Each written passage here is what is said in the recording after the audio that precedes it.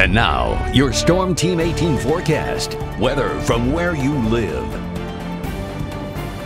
All right, look at current temperatures right now. Very cold. We're usually seeing these temperatures late December, January, wintry out there. 17 degrees for the current air temperature in Lafayette, 16 degrees Monticello, 20 Winamac, 18 in Frankfort, Kokomo sitting at 15 degrees.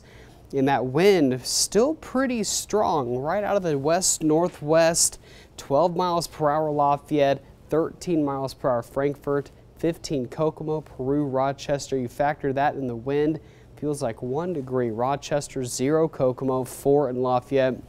Needless to say, be sure to bundle up this morning. So we have a lot of lake effect snow occurring in our far northern and northeastern portions of the Indiana and into Michigan, but we are seeing a little bit of that also into Fulton County, a little bit of Pulaski County near Rochester and Winamac. So we're watching that again closely, but even a few flurries here across pretty much everywhere this morning. Seeing that cold wind squeeze out that moisture, give way to that very dry flakes of snow out there. Really no impacts to roadways, but it's just going to be a downright cold and breezy, at least morning wise. You can see those wind chill temperatures, single digits. We could get down to about 1 degree, it feels like, here in Lafayette if we hit that 15-degree temperature, and those winds about 12 miles per hour.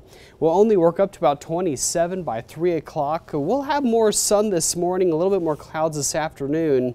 Otherwise, just a wintry feeling day out there for your Tuesday. Big difference tomorrow. We'll be waking up into the mid-20s, still feeling pretty cold into the teens, but then we'll warm up with nice sunshine. That southwest wind really bringing in that warmer air. Gusts up to 25 to possibly 30 miles per hour for Wednesday. Pretty warm compared to what we were seeing today. 43 for tomorrow. And then we'll drop not so low Wednesday night into Thursday morning. So Wednesday night, that's where we start here. Notice that south wind will be nice and sunny for Wednesday. Then we start to pick up more moisture in the forecast for Thursday afternoon, some scattered showers, and more heavy rain comes in by Friday morning into the afternoon. Good news is this will stay as rain, and we could be seeing a decent soaker out of this. And I think Saturday, the Lafayette Parade looks pretty good for right now. Temperatures look like to be in the upper 30s, lower 40s.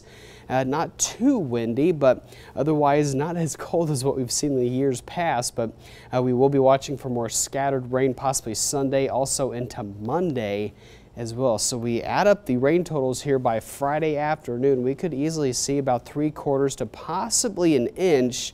The further south you are, that's where the heaviest rainfall totals will be, but area-wide, seeing a good chunk of rainfall for Thursday night into Friday morning. So it'll be dry today with maybe a few flurries this morning, but just a downright cold day.